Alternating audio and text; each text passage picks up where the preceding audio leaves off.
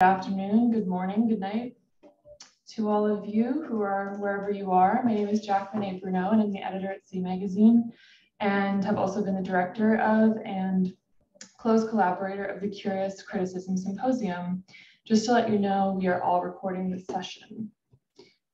Thank you for joining us this evening for My Meteorite, an artist intergenre writing methodology by Harry Dodge.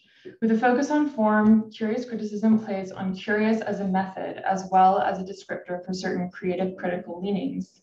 The series seeks to facilitate deep, meaningful engagement with the objects, texts, and experiences that we encounter in art, considering all the while what it means to do so in the midst of a global crisis. This symposium brings together writers, critics, artists, curators, and others to take up these questions in relation to their manifold practices.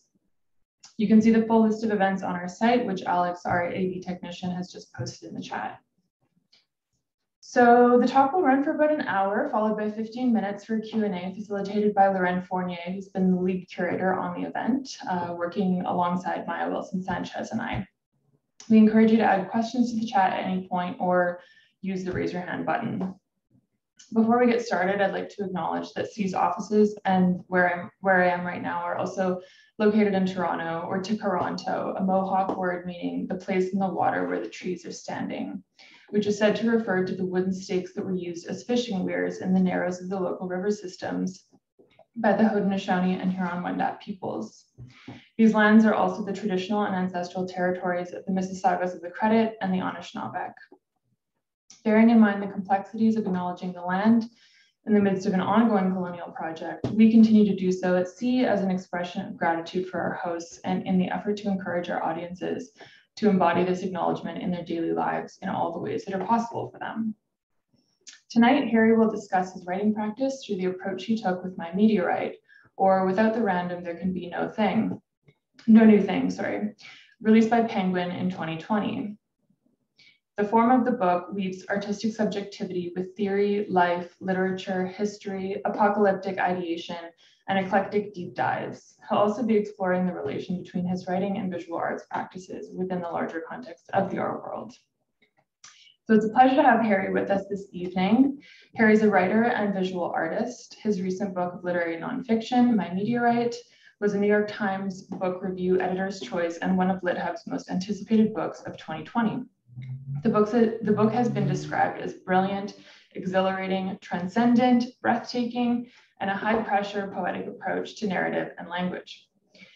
Having come out the week before most lockdowns started in North America in early March 2020, My Meteorite revolves around the question of whether socializing can generate a circumstantial, personal electromagnetism powerful enough to plug me into the cosmos, end quote. To say it another way, whether hanging out with people makes synchronicity, coincidences, a kind of patternicity more likely or more visible. This from someone with an evidently lush interior life, at one point saying, I'll never know because I just can't bring myself to socialize at any length or with a normal sort of density, end quote. Someone who thinks about the work they make as their social body, someone who seems to vibrate at a kind of immortal frequency. Dodge's sculpture, drawing, and video work have been exhibited at venues nationally and internationally. His solo and collaborative work is held in numerous institutions, such as the Museum of Modern Art New York, Hammer Museum LA, MoCA LA, and his writing has appeared in publications including Art Forum, the Paris Review, and Harper's. In 2017, Dodge was awarded a Guggenheim Foundation Fellowship.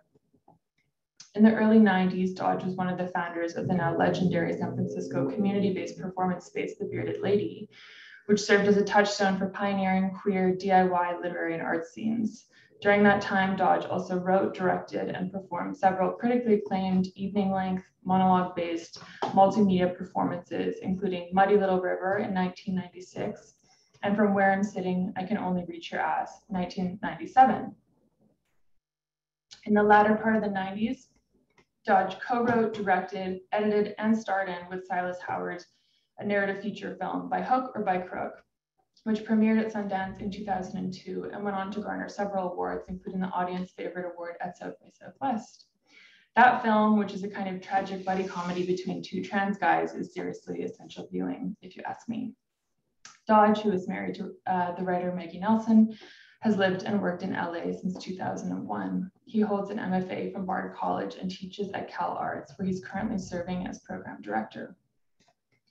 There's a heavy handful of things from this book that I've been carrying with me, including searing, lucid ruminations on the ethics of memoir writing, the phenomenology of caring for someone in hospice, the proposition that we all have the knowledge of the universe inside us and that all we need to do is figure out how to glean it from our own flesh. And then there's something in the question, is knowledge fundamentally sensual, that Harry asks. In short, this book reminded me how soothing witnessing someone else's wonder can be. It's a very fun medicine. And I quote, "I can't believe how many leaves there are in the world." So without further ado, I'll turn it over to Harry. Thanks everyone again for coming.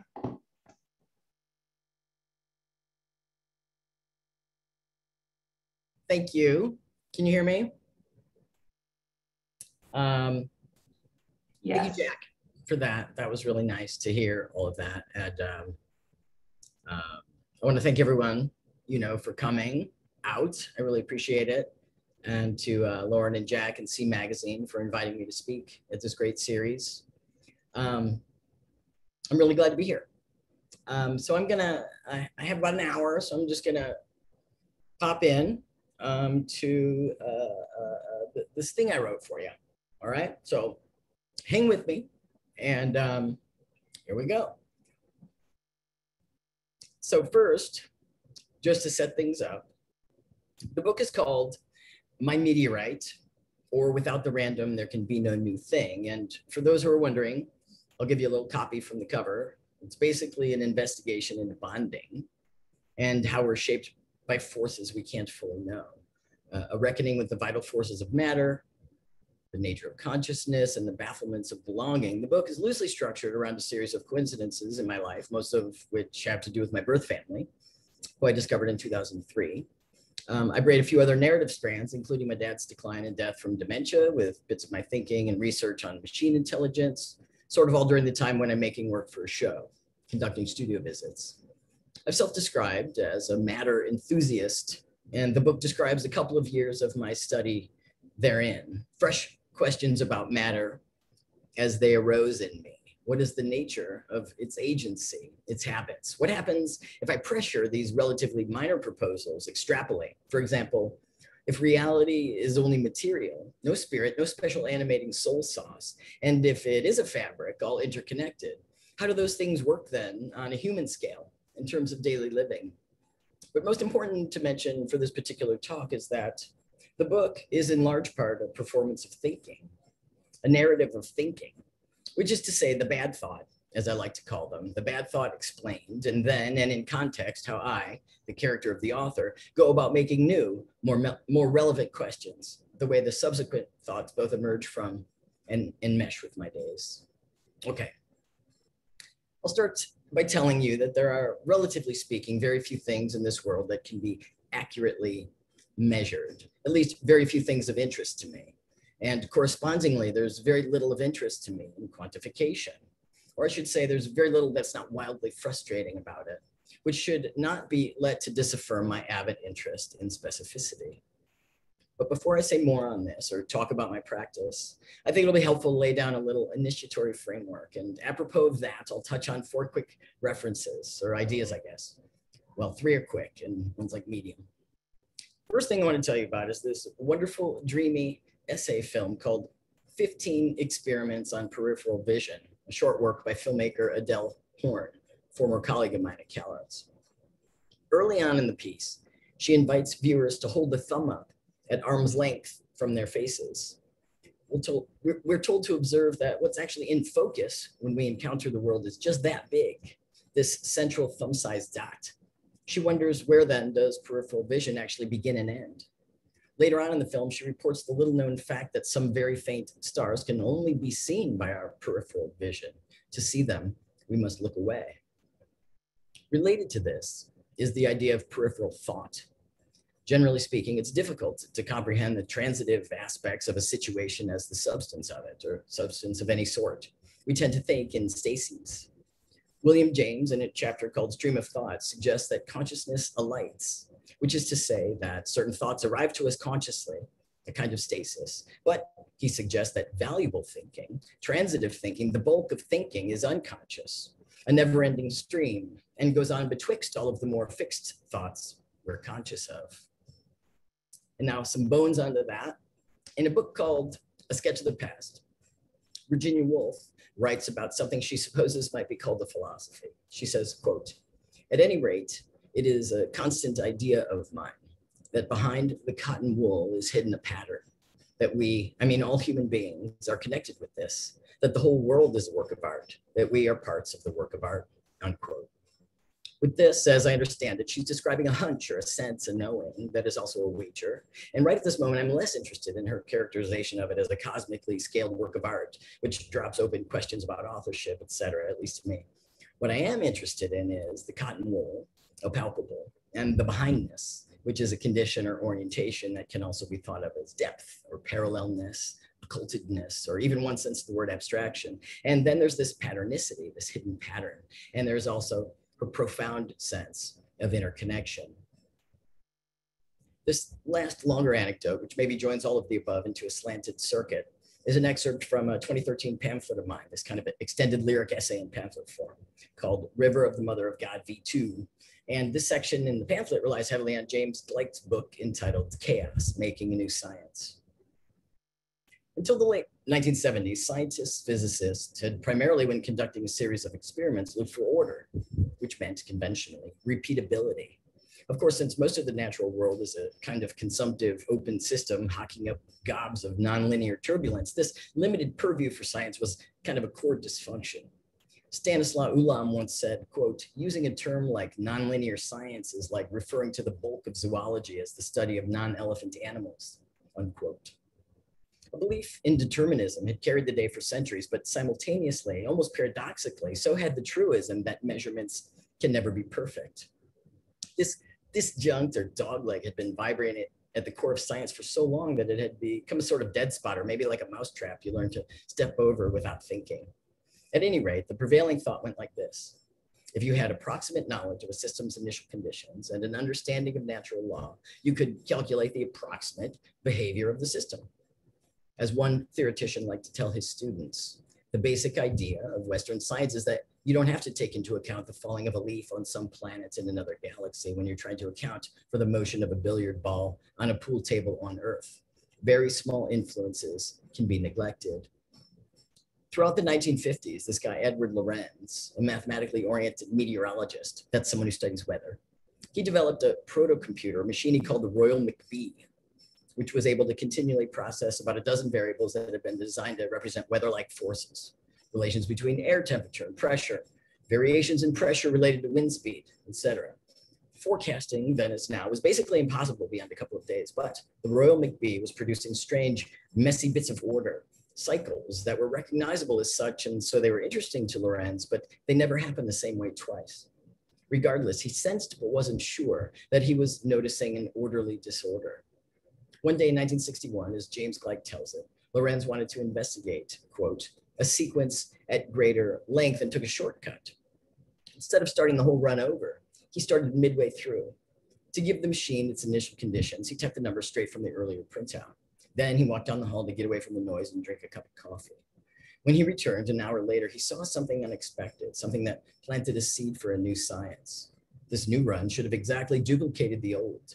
Lorenz had copied the number into the machine himself. The program had not changed. Yet, as he stared at the new printout, Lorenz saw his weather diverging so rapidly from the pattern of the last run that within just a few months, all resemblance had disappeared.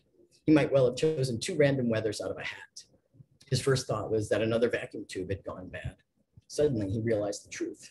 There had been no malfunction. The problem lay in the numbers he had typed. In the computer's memory, 6 decimal places were stored, 0.506127.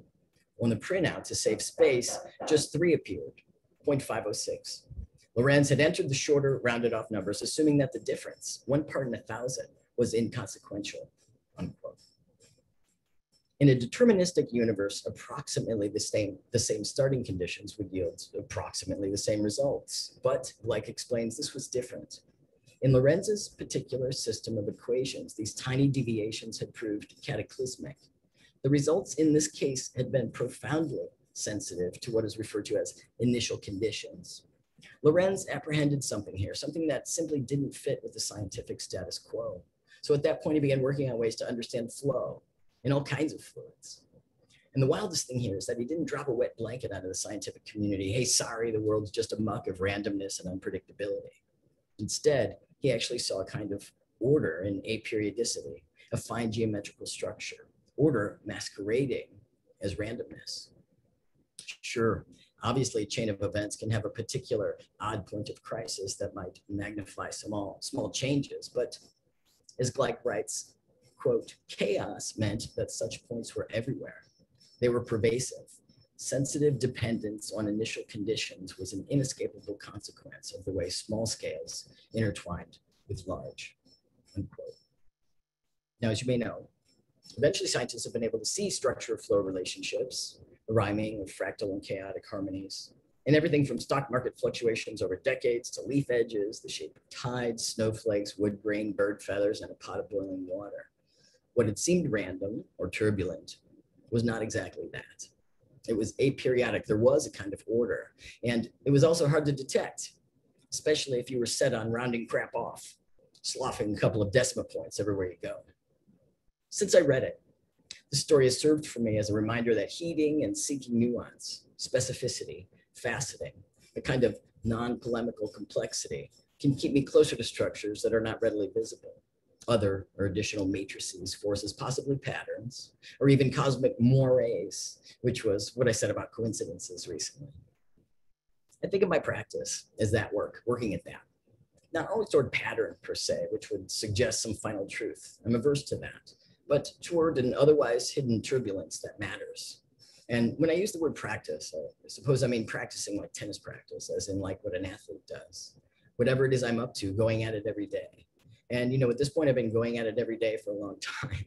But there's something else I want to say, and that is about habit. Habit is a weird word used in different fields with different meanings. Rocks have habits, for example. And in this context, the word's used to describe how a rock breaks, how it likes to break. Félix Rabesson, in his book Of Habit, written in 1838, revalues the word the thing in humans by suggesting that habit is not a kind of grim, machinic, degraded condition or lapse in cognition and therefore possessed of a depressed socio-ethical gravitas, but rather a valuable category of thinking that the body assumes often as the fruit of repetition. I bring this up as a kind of resonant frame for a discussion of methodology. I assume artists and writers are alike in this, working from bewilderment, being gripped by questions. But as I understand it, one has to learn to find one's questions. And then one must find them every morning, like your glasses or some medicine. And then one learns to spend every day hammering away at them, or whatever the verb, sketching and then parsing. Oh, that's not the thought, this is the thought. And that can happen in language, movement, or in the manipulation of materials. You build, follow sense like a bloodhound, you buzz, you contemplate. Contemplation is all libido in my experience of it. What I'm trying to say is by practicing, you eventually learn to let your questions crack you open while you're cracking them open. And once you're there, once you can do that, I think with few exceptions, an artist doesn't forget how to practice. It's sweaty, erotic, mind-bending labor practicing is, but we learn how to do it each in our way. And after decades, that knowledge is deep, body-mind deep. Process is a griefy joy, a kind of fever. You practice, one practices, I practice. I find pleasure in allowing novel forms to emerge entwined with novel content. I'm not going to make the same piece twice or practice with the same questions in the same way twice, since things are always tangibly or intangibly changing, since we're always and already permeated by one another in the environment, which includes all forces, beings, things, a co-constituting that is never finished and never stops. Such a thing would be technically impossible, going the same way twice. But some of these habits of address, the fever there might remain relatively constant. That sensitivity, propensity to dissonance, to non-categorical thinking, to non-teleological thinking.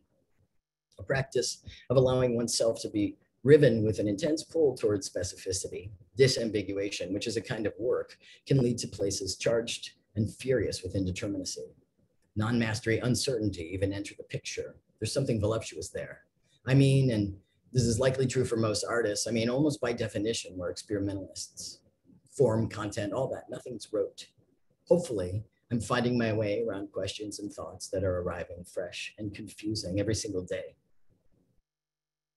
With My Meteorite, I wanted to make a book that I myself would like to read, and I really don't like anything too straightforward. I was not thinking about genre, and though I love breaking rules, I really do, I was not really thinking about breaking rules. Over decades, I guess, especially with regard to art and writing, I've sort of trained myself away from fighting with categories. Mostly now, I just sort of forget to remember them. Anyway, for what it's worth, I'm just trying to stay exactly on top of my best, weirdest thought. As I see it, My Meteorite is like a large-scale sculpture. It takes 18 hours to see it all, but if you don't look at everything, it's not going to add up. Like a long poem, it accrues, and by that action becomes itself. That said, and maybe it's not as obvious as I thought, there are two linear threads in the book, the years 2016 and 2017, and both move forward. The momentum is familiar in a way, by which I mean time moves in one direction there, and it's something for readers to track and care about, keep turning pages. When Lauren contacted me, she asked me to make a talk on my writing methodology. And so that's what I've done, that's what I'm reading. And since here we are doing this, I'll tell you that my mind works like a wave machine. Just when I'm trying to disambiguate a certain thought or a proposal, waves of related items surge and overtake the thing I was going to say, that edible piece, that fragment, that social thing I was going to share. But not only that, it seems key suddenly that I deliver that thing that was going to be a fragment with all of the other items that somewhere in me I know are connected or causal, or more importantly, part of the thought. Specificities that will facet it, so to speak, make it not general, approximate, and untrue in some way. And this profusion of other stuff, or so I always believe, will need to be also apprehended. Penumbral, umbral, affective, hard to take in, a kind of hot, pointy, ultra-specific indeterminacy that will save me, save our communication, make us known to one another. This rigor, as I conceive of it, I tell myself it will enable connection. Or maybe I should say a more authentic connection. This is all to say that in my writing, that is my practice, or in an assessment of my writing methodology, there's very little that is off the table as legitimately constituent. Which brings me, however obliquely, to the issue of biography, and I do have something to say on that account. First, I'll tell you that with few exceptions, I like to read things that are quote unquote above my pay grade. That is, I like to struggle some with a text. I enjoy work which I suppose might be considered to be difficult, lyric, and leaping. This has always been true for me, or at least since this really clear moment when I was maybe 15. I was reading some poetry, may have been Emily Dickinson, although Rumi and Virginia Woolf all came to me similarly around this time. I didn't have the words for it then, the why of it, but I have a very clear visual memory of the room I was in, the classroom with shiny beige tile flooring, and the girl I was in love with a few feet away at another desk, reading a love note from her then boyfriend, who was also a friend of mine. I had introduced them, how stupid. When the question arose in me, something I'm still trying to answer, why do I love this so much, these poems? Way more than stories. And I have a clear memory in my body of looking down at the page, trying to figure out why the energy in this was 1,000 times more explosive and intriguing than what had come before, this plotting narrative prose as I was then suddenly thinking of it. And I remember a sense that it had to do with space. That is, with not labeling, not trying to come down right on the head of something. It had to do with a kind of singularity or specificity, and it had to do with all of that kick, the unspoken tingly effulgence that the text generated, suggested, or made happen. I do believe it was then that my interest in affect, indeterminacy, the space between things, as I used to call it, which is admittedly a misidentification in this example. Anyway, I do believe this is where it began. But there was something else too, now that I think of it, another point of inception.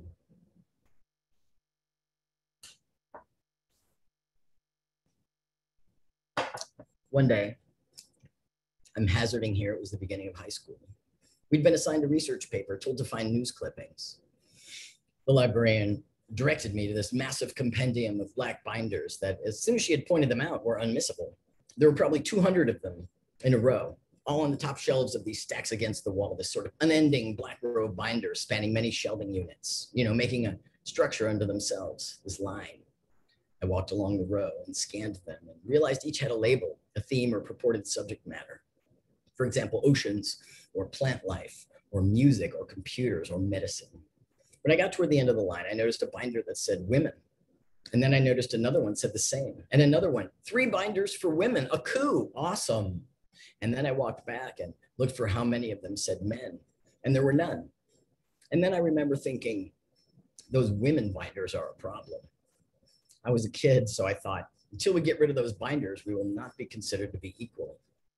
I thought of stealing them, burning them, putting them in a fucking garbage can. And I remember this titillating conundrum coming up fast and filling me. A paradox, I thought. But if we got rid of them now, it would be too soon. It seemed the binders were a necessary part of a process. Too soon, too soon. I remember thinking, you can't get rid of them too soon. I suppose my thought then was twofold. There's no clear line as to what qualifies creatures as men and women. Those categories, their definitions are illusory and fundamentally serve to make a patriarchy possible. I didn't think that in those words, obviously. But also, there may have to be a painful interim period of strategic alliance afforded by the use of these categories that had been generated by the oppressor, some period of use long enough to cohere an effective overthrow of the system. I still think about these binders, the hard plastic-coated cardboard containers, the long row of them. I remember thinking how many there were. It was impressive, even overwhelming, and also so few when you think about it. A whole world out there, and someone made this stupid row of binders. The tension that arose in me that day, the vibration of disharmony or paradox, these things near each other, the amplitude of the bothness was riveting. Here, 2 things were true, but they crashed into each other. The ecstasy caused by this feeling of dissonance was unforgettable, and an urge to it remains alive in me. And I guess also I still wonder, what do we gain and what do we miss by this ordering we do by category, this basically constant use of resemblance and similitude in daily life as a primary ordering force? And I know it is arguably physiological and that it's a huge slice of intelligence, or at least the inchoate combustible momentum that generates intelligence, but still. And I want to be clear, I'm not suggesting, well, there's no difference between, this and that and that and that. I'm not suggesting homogeneity or even hazy approximation as the alternative to category, sort of this annihilation of difference toward a shiny gray, wholly undifferentiated blob of unity, an urge which can, uninterrogated, become a kind of fascist urge. And there's more to say about that. What I'm suggesting is that the alternative to category is specificity. Philosopher Rosie Braidotti, in her theorization of what she calls the plural subject, stresses that even within a context of interconnectedness, the plural subject she's theorizing is embodied and embedded, quote unquote, which is to say that we are specific, each unique. But even if this notion or this approach to the world is actually more ethical, kind, generous, or just plain old more true, to encounter the world in this way, absolutely, as a rule, a doctrine, is difficult, or maybe impossible. Roland Barthes says that even if a thing seems to be the same as another thing, treat it as if it were different. But where does this exhortation begin and end? And how do we take it on, wear it on a daily human scale? But here's the question phrased differently. This urge to examine, to see, to grab, to touch the world with my mind, to be in, encounter, to know more, what are some ways it can work? Right off the bat here, we must acknowledge that different modes will work best for different people at different times with different goals. And second, we should also acknowledge that sometimes the urge to know and the subsequent knowing will take place largely in language. That is where most of us have been taught to consciously register our knowing or mastery, as the case may be. But along with that, we must also recognize that there are many kinds of knowing and that those alternative forms have been largely, depending on who you're talking to, undervalued. Take the binary rational and irrational, for example. Certain of these alternate knowings, precisely because they are deep, are not coalescing into language. They are non-language knowings, and so can be difficult to communicate about. And so this might be a reason why they're undervalued too. Some of us, prize conversation as encounter, speech as the mediating object, this ropey bridge between us. Making sentences and then offering them as connective tissue is a huge part of encounter, and I get that. By language, I'm afforded sociality, at which point it often scarcely matters what I'm saying, only that we're talking, that we desire someone's company. One of the things discourse can do ecstatically is augment, knit, even secrete human sexuality. I'll say that sentence again. One of the things discourse can do ecstatically is augment, knit, even secrete human sociality. I realize that now I'm equating language with category. And while there's some truth to that concepts do not fully go into their descriptions, and so in the effort to make sentences from thoughts, something is lost, or at least something is left in the air nearby. While there's some truth to that, I am comforted simultaneously by the fact that language does more than fail to represent. Language also always becomes things that are also themselves manifest things, which is to say, almost like something from nothing, language can push into existence presences, thought objects that were not there before. And by this, I'm often enabled to the ability to see or feel what heretofore I could not. In this case, language is a kind of touching, like little grabby raccoon hands, palpating and cleaning food in the creek at night, feely little hands finding shapes there, making discoveries. But also, maybe like magic, maybe the more you touch, the more you find. And so, borrowing from Edward Glissant here, I think poetics, language-based or otherwise, and I lately used the word poetics as a synonym for art. Maybe poetics, feverishly practiced, is a way we can attempt the impossible work of addressing that which is unknowable, or maybe unsayable, or maybe unmasterable. And by the word poetics, I'm not indicating vagueness, in fact, just the opposite. I'm talking about the proliferative filigree of specificity, difference par excellence, the fuel for what Glissant calls relation or totality. Poetics practiced in this way doesn't take up ideas that are otherwise clear and then obscure them, but rather produces or introduces something irreducibly singular, something important. Glissant has written, "We demand the right to opacity." But to finish my point, and remember this started with the binders, what thoughts can I have about category? Its motley functionality, its violences, its dispensations. Can I finally make a few thoughts about it and then put it down and move on? Am I busying myself with a misprecision on this account? Because I can no more control my use of analogical or categorical thinking or willy-nilly semblance making than I can the rain. But sometimes I wish I could. And these decisions about how to proceed are for me also an admittedly political concern and a daily living concern. In 2007, I had a job interview, my first real shot at a permanent faculty position, which would have placed me in the sculpture department at UCLA. During the interview, by way of introduction, there were things I was trying to tell the committee. My new research-based practice included a lot of reading, theory, science, history, etc. And in trying to contextualize how new and pleasurable all of that felt, all of that textual pursuit, discovery, and analysis, I announced that for the period of time between when I quit undergrad and when I went to grad school, a period of about 15 years, I had conducted a sustained life experiment in which I had, quote unquote, tried not to think for 15 years. At the job interview, as soon as I said it, I remember being certain that this news would disqualify me. It didn't, but I had thought it would. My memory of that interview fails after this sort of main event, this wash of fear, but let me loop back around. The impulse to not think, which resulted in this years-long experiment, and maybe this is a given, but I think it bears saying here, it had everything to do with the particulars of my biography, including, but not by any stretch limited to, the location of our far north Chicago suburb, which was in fact the rural suburban threshold, marked by Rust Belt style, faltering small industry and pollution. The fact that I had grown up in what we all called subdivisions, where all the houses looked alike. The streets were new and curved just so. The way those subdivisions had been excised from and were still wholly surrounded by farm fields, meadows, abandoned nurseries, unfinished abandoned freeways. Also the budding agitprop of the early ecology movement in the 70s, which in every case hit me like a ton of bricks. And because we traveled so seldom and for a million other reasons, I believe that every bit of the surface of the earth had already been ruined beyond repair. People polluting, being shitheads, carving up and administering arbitrary order onto things that are vast and actually uncontainable. It seemed that this celebrated thinking part was overrated.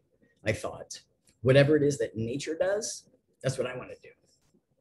And so, landing in San Francisco in 1985, the experiment was, yes, to not think as defined by book learning, say.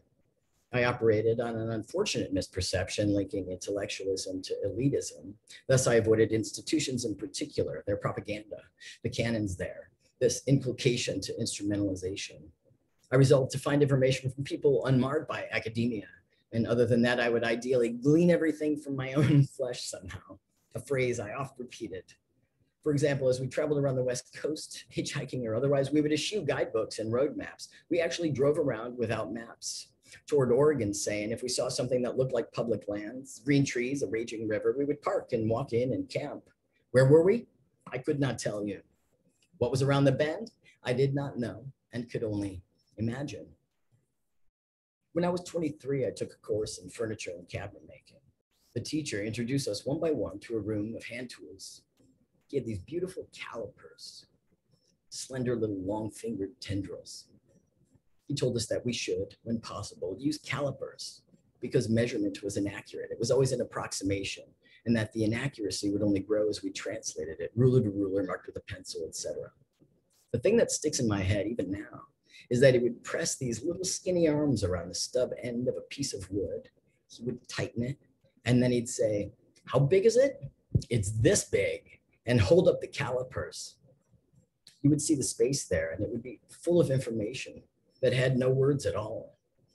It seemed to me that that information was somehow unpinned by index or translation, a top left spinning. Could we have gone farther and seen more if we'd had a map or any information on the land? Yes, undoubtedly something was seated in the deal. But I've come to think of it in terms of what was manifest during those years. Briefly, among other things, it was a practice in orders of knowledge and somatic learning, this commitment to directness, thrumming nowness, a practice of initiating yes, which is to say I developed a habit of being sensitized to the possibilities of the moment at hand. I was learning. I ran a space, organized shows. That time was full with art, activism, so much love, in a community marked by sharp wit and fierce intelligence, and honestly, more laughter more constantly than I have ever experienced since.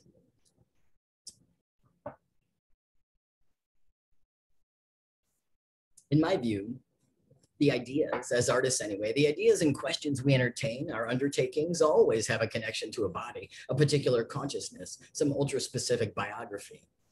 A philosopher, author, thinker, or artist may not mention or try to pin down the unquantifiable reasons a particular question has arrived in their field of vision, but this choice in no way changes the fact. All theory starts somewhere on the ground in a life. Everyone builds from the ground. And the thing is, I like to assign causes, create little nets of cause and effect, and it's a comfort, no doubt. And I'm not going to say there's no cause and effect, but I have to remind myself that because the world is an untrackable open system, I'm not actually able to know what has caused what. My assignations, which by definition are approximate, must therefore be something to hold lightly, lest they function to oversimplify a reading, especially when I think I know something about someone, about their biography, and then start making assumptions. One more thing on that. As maker, particularly with projects that are considered to be nonfiction, there's a possibility of including things like Brechtian interventions into an aura of facticity. I like to do that. Add reminders that, well, this thing you're holding, it's not a representation. It's a new thing. So, about the book. I've always believed in the magic of allowing my largest points or messages or even storylines to be generated in the energy and affect of the unsaid. Which is to say, the territory between and around what is said or shown is actually the star of the show. I'm inscribing, but I'm not drawing a thing, a figure. I'm working in the field, etching resonant things around it. The gambit is that a shape or a fullness emerges in the space of what I have not touched directly. As far as my meteorite specifically, there were inchoate surgings at first, these pools of amino acids waiting for a charge, some strategic bolt of lightning. And for this talk, I've traced that a bit. In 2003, I was struggling with this long document thing, a series of numbered fragments, this list of hunches, personal anecdotes, a litany of research items I thought were connected somehow. I actually described part of that contest in My Meteorite, that scene in the hotel room, wrestling this beast, trying to chop bits of it out for a short performance and failing. At that time, the document was like a weapon for communication that was just too heavy to even pick up, or like a giant muscular live octopus trying to escape. And I was hugging and building and grappling, but it was way too slippery and also a little bit angry. Eventually, I had to put this document in a box under the bed, as Maggie says. I had to forget about it. But I continued my research, compiled things. One of the primary catalysts for my reading during this period, 2005-ish, was my theory that everything in the world is actually made out of the same one elementary particle. Postulation that, had it been true, would have meant that every perceived difference, shape, or edge was simply the result of variations in arrangement and or density, a kind of material syntax. So no edges really technically existed. Thus, everything, the world, the universe, was one thing. And though I searched for a long time, hunched over books, hunched over my laptop, I found almost no evidence to support this notion. I kept running into difference and diversity, which at that moment means I was finding a lot of information about ecosystem, open systems. I was in the middle of trying to make some sense of the idea of difference, take it on board. How would it interact with this impression I had of being connected to everything else, that everything was permeated with everything else? I just come up with the idea of thresholds that have dimension, dimensional thresholds contaminated by elseness, which preserve the idea of difference without adding back in the idea of hard edges. I had this image of coagulated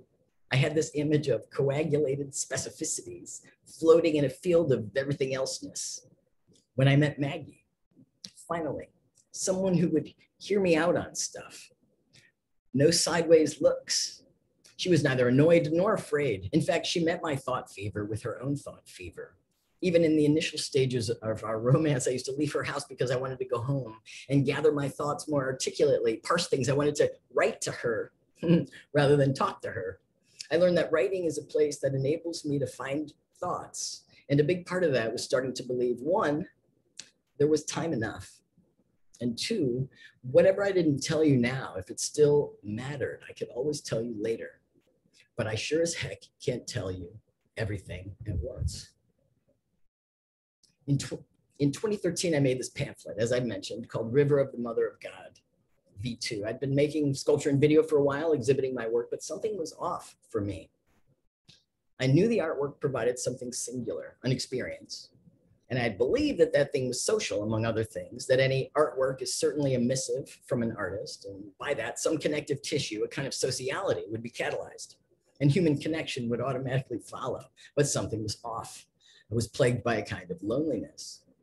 I started to wonder whether I was correct, that any experience of my work might be easily translated to language and thus sociality. And more precisely, I started to wonder whether it was possible or even desirable for a viewer to glean my questions, the operative questions from the work. Because after all, these things are separate. I can outright tell you the questions, but grappling with them, undertaking activities suggested by them is quite a different thing. So as a kind of experiment in art and sociality, I decided to write out some of my interests, questions, thoughts, and to present that writing in the form of a takeaway pamphlet alongside my video and sculpture during the Made in LA show at the Hammer Museum in 2014. Around that time, while Maggie wrote The Argonauts, we passed it back and forth, trying to make language and context for a representation of me in the book. Now and again, I urged her to add tons more examples of indeterminacy, believing the portrayal of me, specifically my completely non-representable relationship to what the culture calls gender, would thereby, and should rightly, I thought, be readable as a tiny fleeting example in a flood of examples of this thing indeterminacy, examples of the wavelength never collapsing. The thing, indeterminacy, constant flux, would, ideally, as far as I was concerned, describe everyone and everything. By way of response to this appeal, Maggie kept saying, "That's your book." An assertion which I obviously took on board as an invitation or maybe just a game plan. As I've said, one of the primary characteristics of my practice is literally sitting or walking and thinking hard. I really do experience thinking as a full body pleasure. And that means collecting things that confuse me and then burrowing in, trying to disambiguate, check my hunches as proposals or absurd extrapolations. I also teach, which is a pressure and a pleasure. And I teach in much the same way I communicate in artwork, trying to set up points of study, allow for people to build thoughts in the fertile interstices. I mention it here because that calling further reinforces this modality, gathering texts, annotating passages, and tracking the weird phases of a thought in process. I don't read anything without a pencil. This is all to say that in every moment, I'm always already churning with these lovely, desperate turbulences, trying to will myself into the place behind the cotton wool. So when it comes time to begin making a show or a book, it's fair to say the raw materials are there. In some sense, there is enough to begin. In 2015, the year before I started the book project and trying to keep my thinking fresh, I was in a full overhaul of my sort of primitivist, survivalist, neo-Luddite technophobia. I'd been reading Rosie Braidotti and some Hito Styril, both of whom I was really enjoying, and it seemed that, according to these two, not everything about everything high-tech was sorrowful and tragic. And they also seemed to be allowing for some future, which was to include continuing advances in technology. My plan to go backward technologically, it started to strike me as calcified. I made an exhibition for Wall Space called The Cybernetic Fold, where I was trying to chew on some of these new questions I had about tech. I was pondering pixels, remoteness, the flatness of the screen. Was there a body behind the flatness? Did flatness itself have a body or any dimension? Was a lack of resolution to be understood as absolutely impoverished? And then what about higher and higher resolution experiences, objects? Did communication characterized by remoteness have to be synonymous with a kind of sensual aridity or insufficiency? And then one day, welding for the first time, I suddenly realized that though I'd often associated metals with robots, computers, machinery, the unnatural, unfeeling coldness of industrial capitalism, metals actually come out of the earth. And far from being fundamentally unnatural, metals were comprised of and descended from the same particles as me and everything else. This is the weird web of things that were in play when, researching minerals one day, i.e. shopping for crystals on eBay, I took a weird turn and stumbled into the iron meteorite aisle. When I saw my meteorite, I promptly fell in love. Soon after it arrived to me by post, one fair morning, my new friend the meteorite told me to write a book. It is no exaggeration to say that this exhortation I heeded at once, walked to my computer and began writing. Now, I've done a good amount of writing, evening-length performative monologues, feature screenplays, short stories, a few essays, but initially, because I had never properly written a book, there was some psychological stuff to get through. I told myself and a few other people that I was pretending to write a book, which introduced a kind of pantomime element into the process, a pretending that helped. I also decided that though I would use materials gleaned from my own experiences, I'd consider the book to be fiction. This was a little schism that made space too. It felt like I broke a rock and then set the two pieces back together.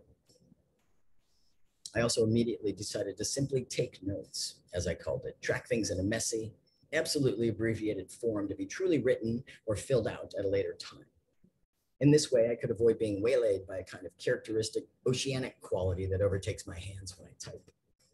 I've learned to make holding structures very early in any making process. For example, I'll say, all right, there's going to be 2 videos and so length, 3 sculptures, 4 drawings. The structure allows me to begin, though while in process, I remain open to the likelihood that these things will change.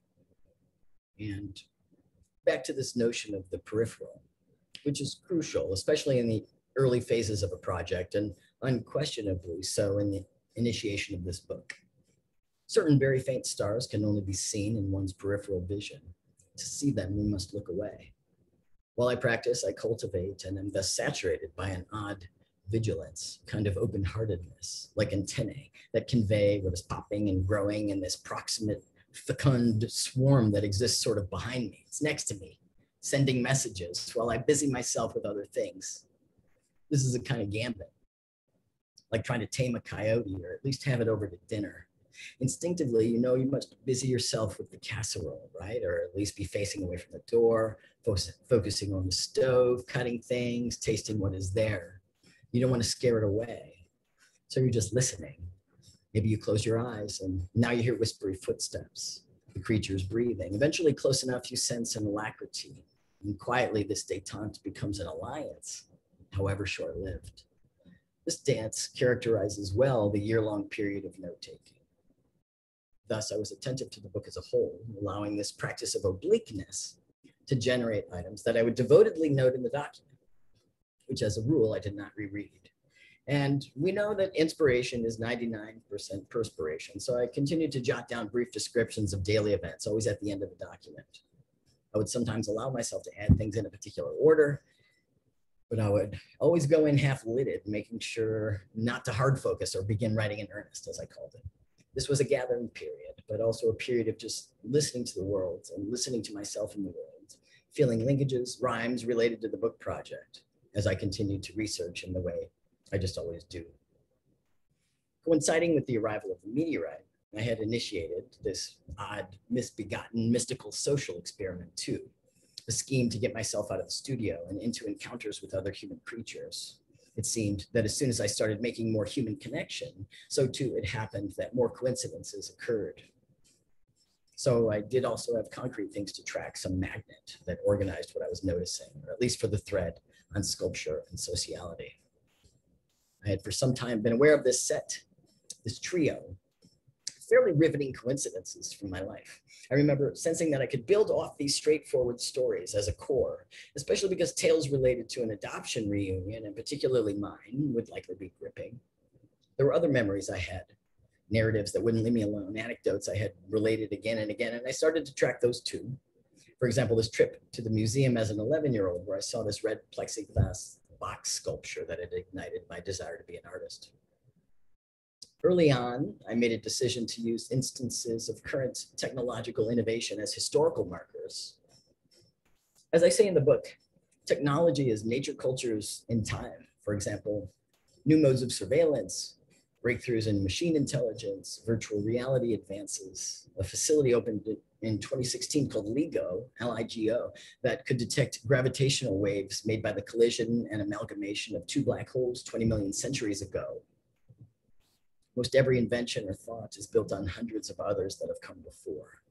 Certain thinkers have even suggested that technology is inevitable, noting the frequency of near simultaneous breakthroughs by otherwise unrelated people. Existing knowledge sets the table for next steps. Existing knowledge sets the table for next steps. It accrues. Along these lines, folks who theorize about whether there is intelligent life on other planets assume that given a starting point for organic life and given the habits of matter, most civilizations in universes where materials and physics are the same as ours will proceed at a similar clip, including technologically. I decided to provide forward progression, which people enjoy, by chronologizing the year 2016. And in this, I collected possible subplots that would be told linearly in such a way that they would provide some urge to resolution, otherwise known as tension. In creating time-based projects, I grapple with conventions of durational viewing, novels, movies, these ways we've been habituated to long works. The conventions, I'm aware of picking them up and aware of putting them aside. Note-taking lasted a year. The day after my dad died, there was a sharp change in my approach to the manuscript. I sat down and began writing in earnest. And this is where I shifted my practice from being in the studio full time, by which I mean maybe 25 or 30 hours a week, to writing with just the same application of time and commitment. Now I really focused on being in the document in a more voluptuous frame of mind. I willed myself to address each of the notes thoroughly, use them as fodder for whatever might come. One notable exception to that was that I decided to leave notes on social events pretty bare bones, and by contrast, to really let fly with description when it came to wilderness settings. A formal experiment that I thought might convey characteristic misanthropy or alienation. I also decided to add keys or legends, a series of softly instructive, even Brechtian asides or guides that would point back at the book itself. The shift from notes to writing is pretty distinct for me. There's some other doors in my body that I open, a deep ratification. The hallway initially is a very wide one and littered with things. I can run down it, carrying stuff, picking up more stuff. It's true that at the start of a session, I might quickly jot some things, stuff that's sitting on the edge of the table, or I can just knock onto the page like dust or loose crumbs. But basically, once there's a scent, some frame, I'm going in hard, affirmatively, making sentences, and it is for me an intense, very conscious process. It's important to say here that what appears on the page initially, these ideas are almost entirely bunched up in knots. Thoughts that contain 5 thoughts that will need to be pulled apart, a jumble of stuff, and that is fine. As a younger writer, I was slow from the start and would hence lose my way, too myopic, wrong pace for a bigger picture. I allow for digression.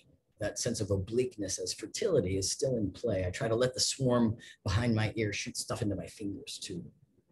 When there's a pause in the flow, that's when I read over and start to build something more precise. And this is slow. Am I saying what I want to say? I consider grammar, word choice, prosody, accuracy. Are the nouns pointing to what they need to be pointing to? Are they pointing wrong? And what is the real verb or the actual preposition that should be here? What is the actual dynamic that I'm describing, that I want to be describing? It's writing, but not to finish. It's writing to test. Editing video is for me a similar process. Thoughts must be teased into existence. The structure and progression of the section is attended to, woven into a form that sings about what it might be when it's completed. This is a mid-zone phase, and it's utterly time-consuming. It doesn't matter that I may, in the final draft, scrap it entirely. This is where I do trial amplitude runs. It's like testing snow or plaster or egg whites for personality, stickiness, density, potential for amplitude, so that when I come back later, I will know what's possible there almost as soon as I encounter it. At that point, with an eye to the whole, I will move on and do it all again until I've touched and tested everything. After that, I begin reading through the document and start to foster it as a whole, going back into all sections, rewriting with an eye to a finish, pressuring the text with new additional concerns. And with this finer grit sanding, moires appear like a grain in wood or opalescence in a shell that wasn't visible before this step. And so that also means responding to that, building off that too, adding. I need to create an ordered superstructure, so I'm moving sections around, throwing stuff away, with an eye and an ear to sedimentary processes, a reader's experience. Early on in the process of writing My Meteorite, I decided to use a fugue structure. This is a term from music, the compositional technique in which a melody or phrase is introduced by certain instruments in successively different keys, and in which over the course of the whole piece, instruments and related additional phrases are added and interwoven, at which point certain instruments and phrases will fall away, replaced by still other instruments and phrases, and which ends by a kind of looping back. My meteorite is comprised by evolving threads, incantations, which eventually merge or rhyme or link up, however briefly. I'm aware that each of the threads is a figure, a relatively macro figure, and that each of the threads is comprised by figures too, that repeat, as in motifs. For example, a particular voice or register is deployed again and again. Often the figure is a repeated word, phrase, or prosody. Some of the figures are actual things, the iron meteorite, the birth mother, flesh, which in this book is usually discussed in one of two ways, sex, or instances of light gore like bleeding wounds or autopsies, which I often place next to each other on purpose. Or say the character of the author watching films at night, or the mention of social isolation. The figures are themselves, but also metaphors, and also something else, something loaded down in suitcases for different occasions. They bring specific and evolving affects, attached concepts, etc. Use of this structuring principle, the fugue, meant that a few of the topical threads would themselves transform over the course of the book. And so I also began at this time to group order, and then place these periodically repeating through lines. This seems an apt time to point out that the word random in the title does not refer to the sequencing of the sections in the manuscript. The notion of random in the book is very much deployed as a kind of fulcrum, or maybe a volcano, from which questions flow about patternicity and determinism correlated to the habits of matter, a paradigm which contrasts philosophically with the implications of a random, non-deterministic cosmos, where free will implies pure chance and in some way meaninglessness, or maybe even a fundamental disconnectedness. In the book, for the character of the author, this is a sort of indissoluble conundrum. During the final phase, I'm trying to hold everything at once. How are the theoretical, emotional concepts and figures evolving over the course of the manuscript? What's happening emotionally over the course of the text, meaning how will the text grip and move a reader? Among other things, I'm aware that a book navigates the beginning of a relationship. A certain kind of friendship builds, or intimacy. So even as a result of being honest in the offing, there is a pace to consider. Each thread is a figure comprised by other figures. And in entertaining the piece as a whole, I'm making them and weaving them, which is sculptural, but it has sound too. Every new sound will be heard in a wash of what has come before. In thinking about it now, poetic and musical terms come to mind. Subito, exhilarando, retard, prosody, consonance, caesura. There's also an architecture of comprehension, the admission of concepts in a particular order, as in geometry proofs, corollaries accruing. And a part of that is, I'm also reckoning what is more apparently accessible, in which a sense of mastery or connection is foregrounded, with singular offerings that are indeed only available affectively or as non-language knowings. These lyric sections are key and can be thought of as corrective, a reminder that the prose and the book are more than a simple sum of parts. The word lyric here thus includes the lacuna, or leaps, not always white space, those vibrating almost silences, virtual, imaginary, full with afterimage and muscle ache, full of non-language knowings. This field in which the turbulence of specificity is not pinned to language per se, to me, contains the real subject matter of the book. What takes place there is becoming, as it were, in the not empty spaces just next to what is manifest, that knowable thing, in the song of many songs at once, immanent in the field, and everywhere else too, but perhaps more fugitive in the figure. That is what I'm most interested in. And what's also included in that, for me, is the reader. The fullness of their encounter with that field, the very diffuse meat that is relation is love, evidences a will to encounter in general. And it strikes me as daring, the willingness to meet up in non-language knowings, which is, after all, how we are bound to meet up. That inclination or appetite is very moving to me. So that's the end. Thank you. Thank you everybody for listening, and I guess we have time for questions now. Thank you. Thank you so much, Harry. That was really beautiful. We're already getting a couple of questions coming in. So if anyone does have questions, please feel free to put those in the chat. So to open, we have a question from Carolina Hicks, who writes, "Hi, Harry, very life-affirming thoughts and insights shared today. Thank you for all this existing that you bring forward. Your methodologies inspire more courage in me. What does your psychic and emotional hygiene look like for you lately? Re the concept of habits and practice. What are some specific current daily habits you're practicing as of late?" Well, thank you for the question. Hi, Carolina. That's a stumper. I assume that hygiene sort of refers back to like how I'm caring for myself and how I'm making sure, there's certain things coming in as other things are going out. And, honestly, it's not something I think about very much, although I know that it's a conversation that's being talked about, something that people are talking about more. I better get on the stick. That much is clear.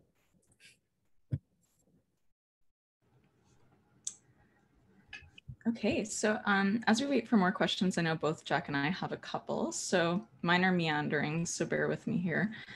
I guess maybe I'll begin with just taking up the fact that science and magic are obviously core, sort of unavoidables in your book, and they're two terms so often wrapped up in questions of legitimacy, intelligibility, ontology, seemingly at odds in a kind of irreconcilable conflict, not unlike science and religion.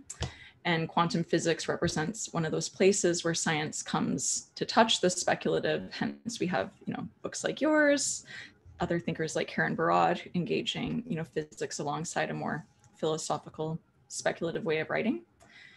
And I think of your mention in this talk when you referencing Lorenz on planting a seed for a new science, and also your note that at one point in writing the book, you sought to not think in the sense of book learning. So I think this idea of thinking, criticality, rigor, science, all terms that are seemingly at odds in some people's minds with magic.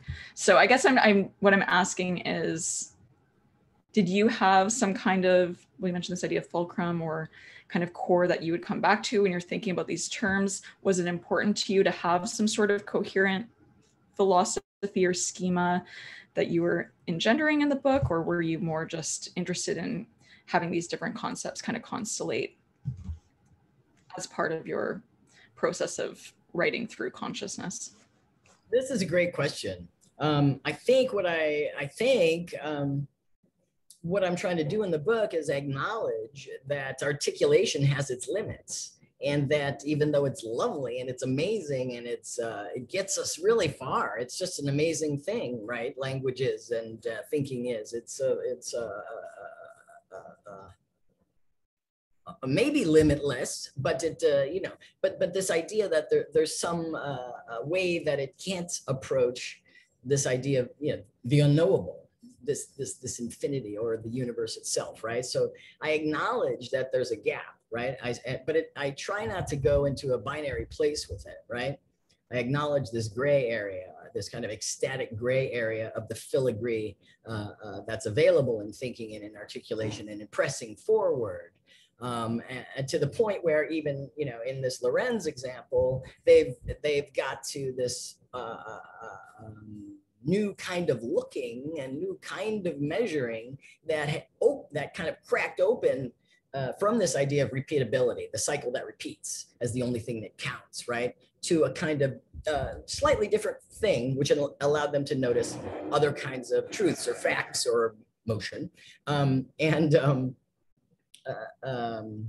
patterns that don't repeat. And so I think in trying to crack that open, I wanted to introduce the idea of continually trying to go there, right?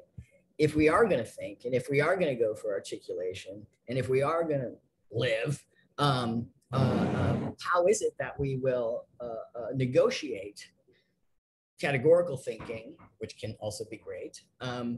How will we negotiate those kind of loose approximation, that thing that allows us to whip through a day? How do we negotiate that with this other kind of specificity that seems like it's indicated as a practice, in order to keep us kind of in a wash of the new and in a wash of a kind of close, getting close, living more closely with things that are fantastic.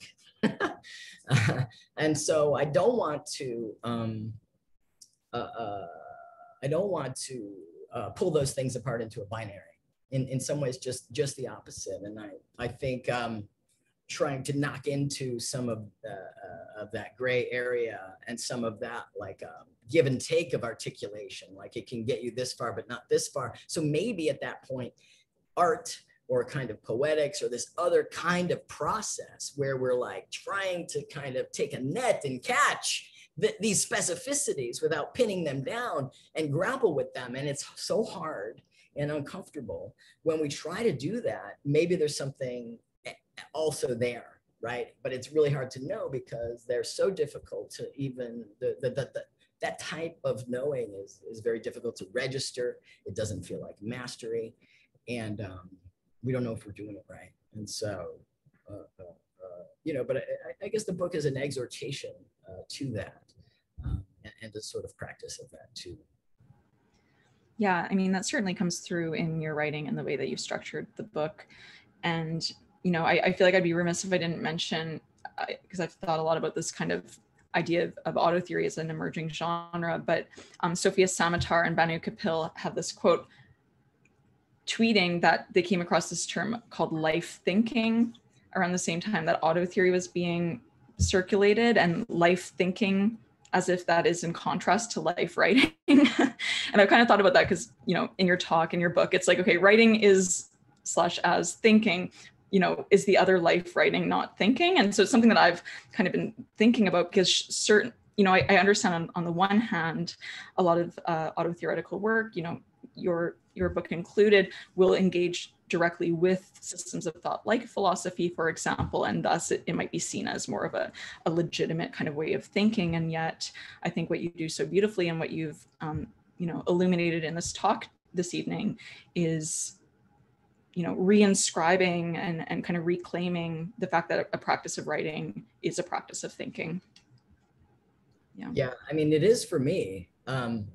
There's a real, like where I described the little raccoon hands, you know.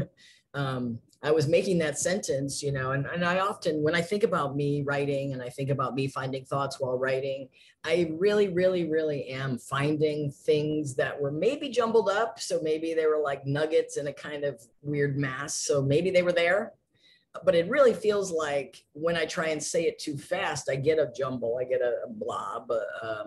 And that pulling little raccoon hand pulling, you know, it does feel like I'm thinking, you know, and it does. And it was funny when I was writing that, which is what I started to say, when I was writing that, I thought, but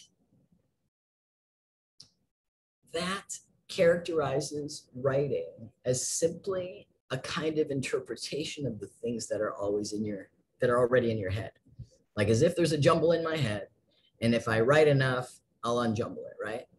So I wrote that sentence out about the raccoon hands, and then I remember thinking, that's not everything I believe about that moment. And so that's why I added, but maybe it's like magic. Maybe the more you look, the more you find. And that feels like the part that is thinking, you know, and that it feels very particular to me, the idea that I'm generating things by being there in the first place. And in the book, I talk about this a little bit too, when I start to talk about dementia and the body thinking, and some of these thoughts people are having about, you know, like the way knowledge lives in your body. I'm very interested in that, because I often, as an artist, feel like my body is a lot smarter than my language brain. This is something I say. My body's way ahead of my language brain. It's having all kinds of amazing thoughts and knowledges, you know, and it's only a few of them that will come into sentence form. And a lot of people, you know, I think they think of it as the other way around. So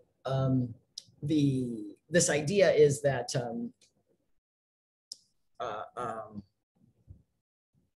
as far as prosthesis and as far as like artificial intelligence or our relationship, you know, cyborgian, as far as like the condition of being a cyborg, I guess is what I wanted to say, is this a new thought about that, which is like just the fact that when we write stuff down, even with a pencil, like, oh, I got to do this, I got to do that, I got to do this, we're already in a kind of prosthesis mode of using things that are outside of the membrane of the skin in order to aid us and aid our thoughts and sort of hold stuff that would normally maybe should or could be held only in the mind, and sort of on from there. So I think it's absolutely fascinating to think of writing as also as thinking, even though it's happening in some sense outside of the body.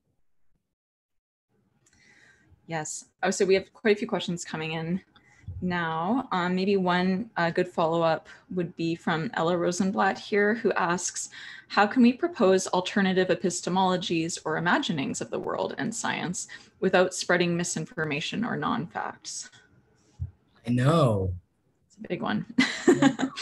really on my mind for sure. And it's something that I'm still thinking about. You know, I don't have a fast answer to that, obviously, because and it's right there with me. It's like in me all the time as I'm talking about body knowledges and these things that are not provable yet, you know, and trying to honor that or revalue these kinds of knowings. It's very much attended, especially in this climate where all kinds of knowings are leading down all kinds of regrettable places. And so I don't have an answer, but it is something that's on my mind, you know, and that's the kind of thing that I'm talking about in the paper and in the book, you know, where I'll make a thought. I'll be like, here's a proposal, non-language knowings. And then revaluation, you know, and then I think, but if you extrapolate and you push on that, you know, there's like these messed up places that it sort of bangs into. I love that. And so it could be that that's the kind of thing that as an artist or a thinker, I keep banging into that. And I think I got to make some more thoughts about that. You know, I have to either take up a leg of research and start to sort of wend in that direction in things that I'm looking at, researching, stuff like that. So I like it as a question, and I just don't know. Yeah, I mean, I think it's something that, you know, a lot of us are aware of as we work now, especially like the stakes of parafiction and other related practices feel, you know, extra high in this climate. So yeah, absolutely. I mean, that was what was interesting is I did write the whole book thinking I was going to put fiction on the back cover. Mm-hmm. Whatever genre, you know, when I thought about genre, I was like, because I kind of like the idea, you know, when I said about like I broke a rock and then put it back next to each other, I like the idea of that intervention of something that seems apparently true, and then you sort of send it out into the world and say, or, you know, just this kind of hedging, but also a kind of reminder that of course it's fiction. I just put all of this stuff into words. It's not true, you know, I just made something. And so, it was only at the last second, you know, and sort of talking with a few people about it. I did not find one person who supported me to put fiction. And I remember I told one person I had a conversation with, I was like, well, you know, I didn't look anything up, you know, I just did this from memory. So like when I talk about the guy who cut down, you know, the oldest living tree, the world's oldest living thing, and that it had 4,297 rings or whatever.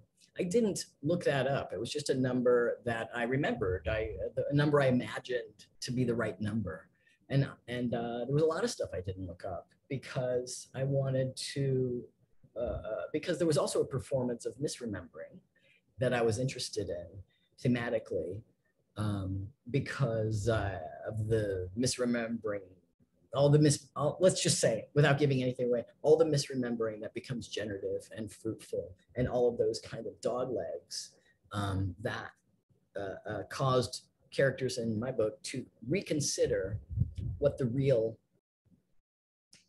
is comprised of, you know, and yeah. We have a couple of questions here bringing us back to the body. So one anonymous question here, you talk about full body thinking. Does the experience also flow in the other direction? How do you experience bodily sensations that constellate thoughts without conscious thinking? So it seems like you're already alluding to this actually. And then how is peripheral thinking connected to sensuous experience? You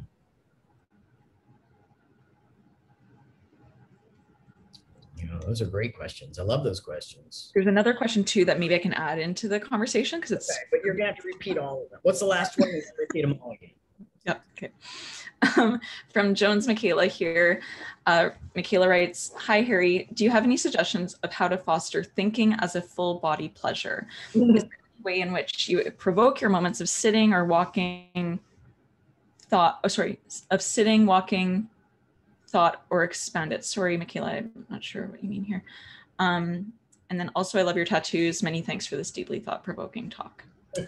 So yeah, so thinking as full body pleasure, we have this relationship between thinking and sensuous experience and a kind of interflow between? I guess, do you see it as a kind of exchange between? Do you see it as some kind of directional movement? Well, it seems like there's a little piece in there that seemed like my version of, I sort of changed it when it popped into my head, but it was kind of like, could something be a peripheral thought and still be felt at all? Could it be a sensual, could I sense it? Could it be a feeling in my body and still be a peripheral thought, basically? Which is kind of a semantics question or a definition of peripheral question, But I think, let's, just some of this, like even if you are reading something, or basically maybe, especially if we're talking about non-language, looking at a work of art that doesn't have language in it. And, we look at art. Every once in a while, we look at art, we look at something. And there's like, for me anyway, every once in a while, there's just like a weird feeling that I'm overtaken with, and it's a confusing feeling, and maybe I want to cry, or maybe I want to laugh. And I can no longer keep going through the museum or whatever it is. Like, it just fills me up. And to me, that's like an example of a very sensual, non-language knowing, and it's a full experience that has all of the filigree of fullness without being translated into language. So I don't think that they're separate. I don't think that a non-language knowing has to be non-sensual. Not at all. In fact, yeah, not at all, now that I think of it. But there was another part to that. I guess then the question of pleasure, thinking as full body pleasure, is there ways that you perhaps engage that? Is there ways in which you provoke your moments of sitting or walking? Well, actually, it's like a practice, I guess. Yeah, it's a practice. I did tell the story, of that one first kind of moment of it that is very clear memory for me, that this kind of like, I had a strong thought and then I had another strong thought, and they both seem really true. And now they got to like dance around. And there was something about that music of them, this kind of like atonal humming that was outside of any other experience I had had up to that point or whatever, it was special, and so I think there's something there about touching it and returning to it and being aware of how to be there. So it's not just thinking necessarily, it's being confused and testing my thoughts. That's a pleasure. And how to get there, I guess, is just, it seems like the first step in that is to not be scared or not to avoid the discomfort of entertaining two things at the same time that don't agree. Especially right now, there's just like a lot of polarization, like there's a lot of like, if you're not with me or against me, and that is exactly not what I'm talking about, right? There's a kind of like, what is this practice of letting the other thing in, and it's living, and these are both strong thoughts, and yet I'm not going to allow them to polarize, so there has to be a way that they, like, what is the way I can get them to enmesh or live in one space, or I need to change one of those thoughts too. One of them has to go, but to get there, you're sort of in the holding the both at once, or this doesn't have to be two. It can be obviously a cloud of thoughts, 3, 4, whatever, several. So I think that's the first thing, and I think learning to enjoy being confused is the trick, because I think that culturally, at least the way I grew up, you were supposed to be embarrassed if you were confused. There's a kind of badness about it. But I think my valuation of it, not just the memory I have, but there's a kind of conscious valuation of it, which has to be like this idea of the thought in process, and if you wanted an artistic valuation, you could just be trying to say, like, trying to keep my thoughts fresh and make sure that I'm not stuck, and my whole idea of like, we need to go back to no technology, no electricity, I was feeling like that for a very long time. I was happy. I was like, this is great. I can't wait for electricity to disappear, you know. And there was a moment when I thought, you know what, that I think is getting old. You know, it's a stuck place. And not only that, it's just irrelevant. It's just not going to happen, you know. And so how can I, as an artist, I need to like be in a present thought about grappling with these things that are hard for me to grapple with, you know. And so I just launched into it. And yes, there's a kind of joy there. Yeah. It's interesting too that the word shame came to mind, like this idea of almost actually just letting go of any shame associated with the state of confusion or not knowing, which seems to me tied also to the kind of politics of pleasure and you know, you mentioned affect and yes, yeah. That is interesting. So I think we have time for one more question. Are you good with that? Are you able to take one more? So this is from Solange Leon, who notes, thoughts must be teased into existence. Yes, they resist, mind you. The indistinctness and opacity of the thoughts is what makes it infinitely attractive. And so here's the question. How do you wrestle with this fuzzing, luring avenues? You can fall down so many rabbit holes. How often do you stop yourself from walking down paths, or why?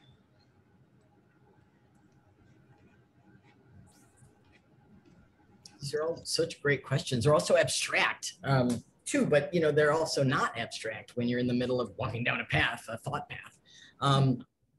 So again, I don't have any answers to that, you know, but I think the first thing that occurs to me in trying to address that question is that I try to, I think that's why I might read. And so I sort of canvas the culture, not always contemporary, sometimes contemporary, like, what are you thinking about this right now? But also just trying to sort of let my sort of hunt and gather things that might be either directly related or obliquely related to this non-language knowing that I'm dealing with, or these kind of blind pathways, you know. And so there's always in some ways a concrete proposal, not always, but you know, this is the way I generate things to argue with, or things to sort of take on board, or and you know, my favorite thing is when I'm reading, you know, and it seems like, oh, you're so cool, this is so cool, you know, and then suddenly they say something that is completely not what I think, and I completely disagree with. And so sometimes, because the trust has grown, I have to reconsider that thing. Whereas maybe in another book, I'd be like, whatever. But this person somehow has gained my trust in these other ways. And yet they're like in this weird, you know, giving me this weird thought, you know. And so that's my favorite, because then I think, oh, I'm going to have to look at this again, you know. But yeah, I think I just accompany myself. And it's kind of like a social practice of trying to figure out what other people think too, and test those ideas with my own. And yeah.